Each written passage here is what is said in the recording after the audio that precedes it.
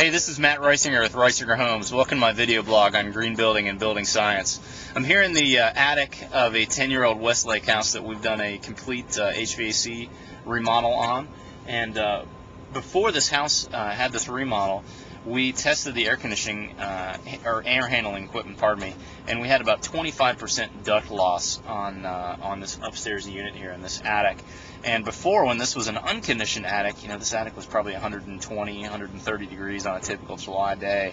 That was a lot of loss out of that system. So for every dollar that we spent conditioning that air or cooling that air down, we lost 25 cents of that just through the ductwork before it even got into the house. And now we've got a sheet metal plenum on this new unit, and you can see what Jeff is doing here on all our houses. These guys do a great job of using mastic on all these joints.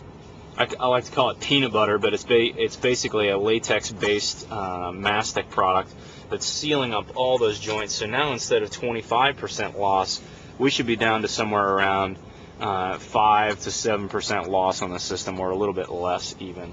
And that mastic makes a huge difference. Every joint in this whole system now has a nice coat of that mastic, so that all those air losses, whether little or big, are getting captured by putting mastic on those seams. Great job, Jeff. Looks good, buddy. Keep up the good work.